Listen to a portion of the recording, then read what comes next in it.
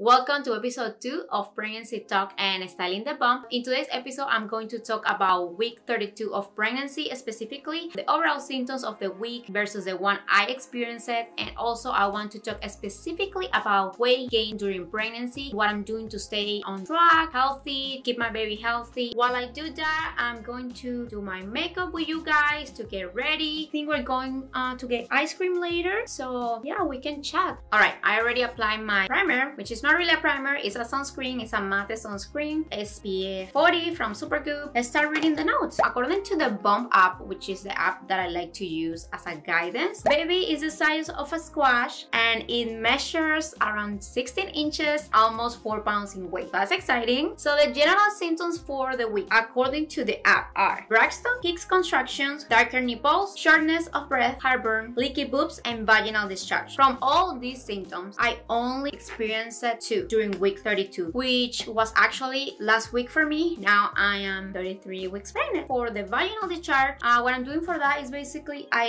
use a panty liner, which I change often, and also I do that with my underwear whenever I'm home, for example. That was actually recommended by my doctor. She said like it's best to keep yourself dry as much as possible to keep away any infections or anything like that. And for the heartburn, it's not often, but once I get it, it is very painful. What I'm doing for that is keep an eye on the foods that I eat. Basically, I now need to eat smaller meals because I do like to eat my big meals. I love to eat. The difference with this pregnancy and my first one, basically my first pregnancy, I had heartburn throughout my second trimester almost every day and throughout my third trimester as well. So this one has been kind of like generous. Alright, I do have some symptoms that are not mentioned on the app. I have been feeling light, nauseous again, you know, kind of like a throwback, first trimester all over again, but it's not that bad. It's only kind of like at night when I lay down, I just stay in bed, don't move, kind of like chill, and it usually goes away. So at least, right? I am also having hot flashes. I believe it's a pregnancy. I don't know, because now it's getting a little cooler, the weather here in Florida, so I should be feeling better. Instead, I'm feeling like really hot even after showering. What I'm doing for that pretty much is just I'm trying to eat cold foods. I have been snacking tons of ice morning, afternoon, night, so that's been helping kind of like a little bit. So that was for the symptoms. I feel like this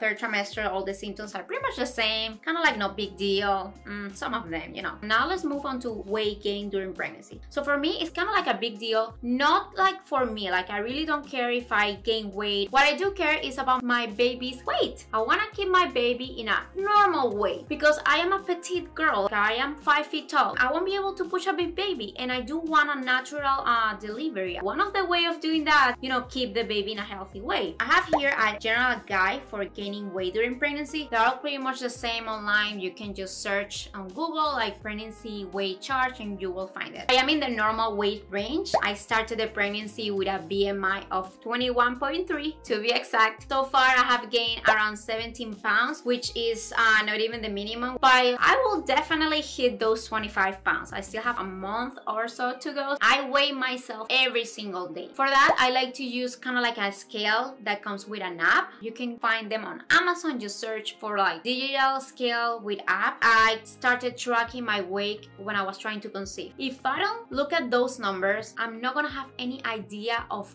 how I'm doing, how much weight I'm gaining. It's kind of like the only way I can track my eating. I am a person that is constantly snacking. I need to keep myself on track. So weighing myself every day or every other day is a way of doing that. So for example, if I see that the number in the scale went up like more than it should have for that week, I usually tend to add extra 30 minutes of walking for the next 2 or 3 days kind of thing. And of course, I start limiting again what I'm eating. But I'm gonna tell you what I have been eating, what has been helping me to keep myself on track. I have 2 types of breakfast, either a green smoothie with powerful seeds, spinach, and fruits, or the one I've been liking the most is basically 2 slices of toast. I like to add like almond cream cheese, 2 slices of cheese, and a spinach omelette. So an hour after breakfast, I usually almost every day take a 1-hour walk with my son, with my toddler. It is a very slow walking. Of course, I'm with a toddler. For lunch, I try to add any grains, let's say quinoa, beans, black beans, lentils, until something like that, so I can stay full for longer. 2 hours after lunch, I do like to eat chocolate. Healthy, not healthy. For the healthy version of chocolate, I like to get the Lindt one. Usually I buy 75 to 86% cocoa. I tend to eat like 1, 2, or 3 pieces, you know, to keep myself satisfied. Not big deal, really. Sometimes instead of the chocolate, if I don't have any, I like to eat kind of like a cup of Greek yogurt, and I add a spoon of peanut butter or almond butter, whatever I have. Alright, and finally for dinner, I have been eating like a cold snack board sort of thing. I've been adding like slices of cucumber with slices of tomatoes, palm heart, everything cold. Now that I've been having those hot flashes, I've been, you know, wanting and craving only cold foods at night, you know, and I have been craving ice. It's been great, 0 calories. And after I eat that dinner, so I tend to kind of like eat a cup of tostones or a cup of popcorn. Let's say if I have ice cream in my fridge, I will eat the ice cream, and I don't have control for the ice cream. So from now on, I decided not to get any ice cream. Working from home, it's really hard not to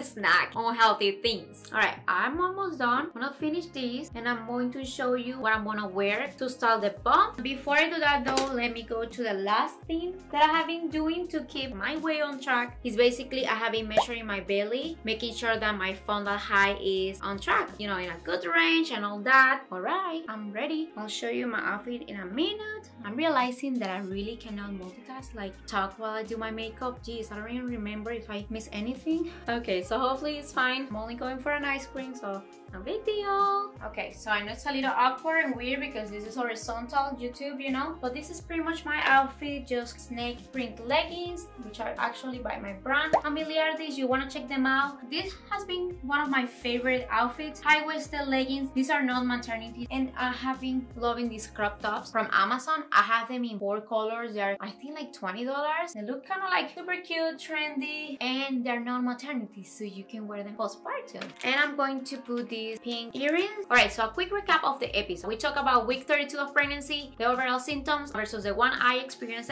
which kind of shows you that every single pregnancy is freaking different. Also, I share with you kind of like my journey with weight gain during pregnancy, and honestly, I feel that I have been doing pretty good. I feel like I am on track with my weight. For sure, I will hit the minimum of weight that I should be gaining, which is 25 pounds, but I'm not gonna hit the 35, which is kind of like the maximum. I share with you that I do like to weigh myself, kind of like the main thing that is keeping me on track, and I like to also measure my fundal height. So yeah, I hope you guys like this episode. See you guys next time.